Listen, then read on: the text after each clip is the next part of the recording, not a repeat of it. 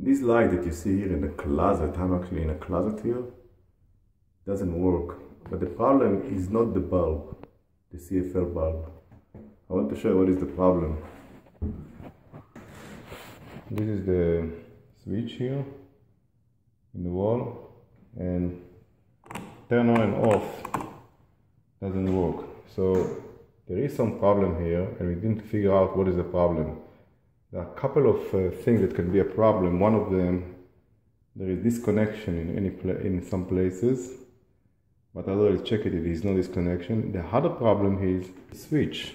This switch looks innocent, and you might think it will work forever, but I want to show you that this switch is actually not working. Let me show you how I'm testing it. I'm using this instrument, voltmeter. I put it on voltmeter 200 AC volt, and I want to check to see if this switch is operated properly. Let me show you how I'm doing it. So the first thing, I will shut it down and I will push it. You see, I'm actually touching the metal, because be careful not to touch it here because there's voltage here. Okay, and I'm touching it from the metal that's actually grounded. Okay, after I took it out, I want to check the volt. Okay, what I'm going to do now, I'm going to test the voltage to see if this switch works properly. That's very important. So you can see a 2 point. This 1 point and this second point. That's one, it's the hot, okay?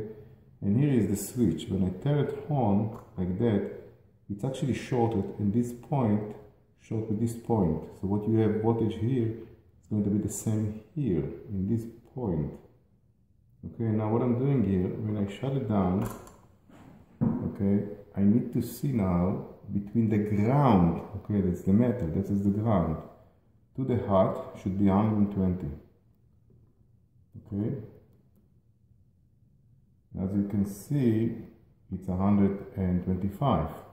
Look what I did between the ground and the hot, 124. Okay, that's okay. Now what should I get now? Because the switch is off between the ground, which is the metal, okay, to this point here, I have to get 0. And what I have is really 0. Okay. Now when I turn the switch on, the voltage you have here should appear in this point, because this switch is just actually close the circuit. So what I'm doing now, I'm actually test the voltage between that point to here. It should be 120. And if I test it here, what you see here, it's 0. Here, it's 120, but here it's 0. That meaning that this switch is not operated properly, because the voltage here is 0. It doesn't really short it. And that means the only way to fix it is actually to remove this switch, okay, and replace it with a new switch. And that's what I want to show you how I'm doing it. But the first thing, you have to shut down electricity from the switchboard. We're going to shut it down first. We should never work under power. So this is a 3-way switch that I have for a long time and I never use, and I will use it here to replace the 2-way switch. And we're going to remove the switch. Remember, electricity is being shut down. So the first thing here, let's cut it, second cut it, and the ground cut it also. And this switch, I want to show you what is wrong with this switch that I have here. I want to compare between the new switch and the old one. Let me show you. Okay, so what we can see here 2 switch here. That is the old one, and this is the new one. Now both of them are in off position, which means it's off. So we check the resistance should be infinite, and here is here is the resistance we check, and we can see that it stays the same, which is, this is meaning infinite. Put here, that meaning infinite resistance.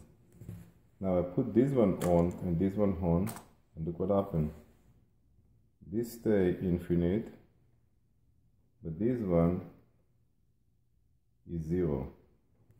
So that proves that this stupid switch, sorry about that, is not working, and it should go to the garbage. And this is the one I'm going to replace. Let me show you how. So this is the hat here. What I'm going to do, I'm going to actually just remove a piece of it,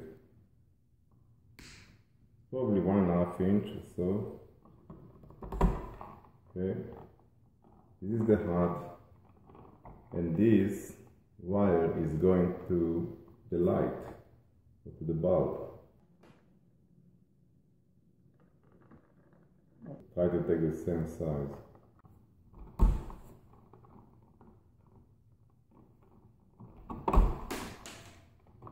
Okay, when you remove it, you should never hurt this exposed wire. Okay, and you can use actually utility knife. A lot of time people using utility knife, but it's not really needed if you can using these tools for it. So look at that here. This is black. That's the hat, and this always going to the light. So if I turn it on, that's on, and that's off. Now what I should do, I should take this wire, show you what I'm doing here, just put it like that, and I just make a loop. Okay, I make almost complete loop, put it here on a screw. Okay, make it a little bit even more. Okay, so I put it here where is the screw, I force it in.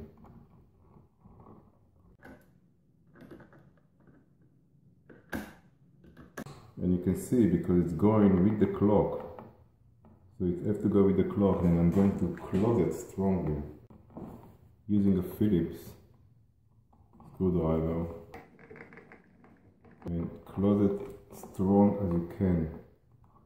That's it. Now this is the second wire I'm going to put here. I'm going to use the same thing. I'm going to make a loop with the clock.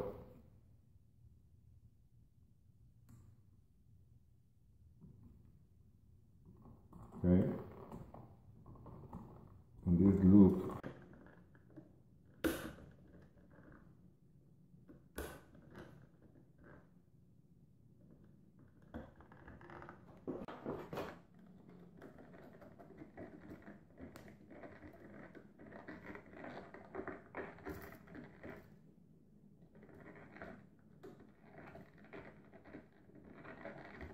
that's it.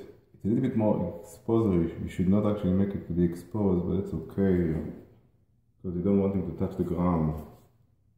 Okay, now the ground is very important to connect. Okay, the ground is usually connect here to the green here. So I'm using the 7-port, taking here, open it, take these wires, put it here, and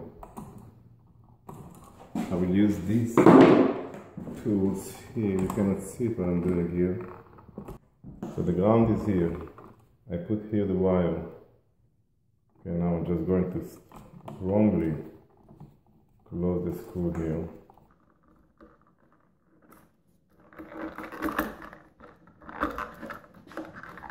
And press it inside. Just go and take it inside. Sometimes it's taking difficult, but you have to press it in. And that's it, it's in. Okay, so I show you from here. Now what happened is I just take this one and just close it.